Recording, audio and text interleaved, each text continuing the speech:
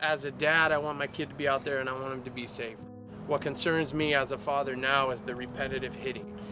Putting this technology on his head is really a huge factor for me in lessening that load, lessening that blow.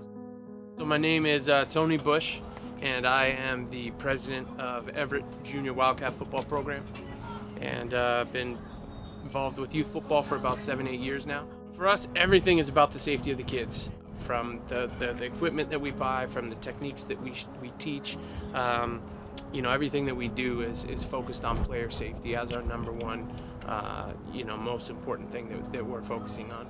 Just eliminating that risk as much as you possibly can. I think the technology is going to play a huge role in that.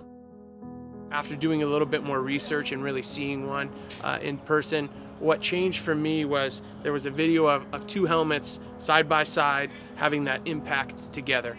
And when they both hit and the VICIS helmet kind of conformed to that hit to take most of that impact away, and the head and neck kind of stayed true, that's what changed for me and really showed me what I needed to see from the helmet. Moving forward, this will be the only helmet he wears.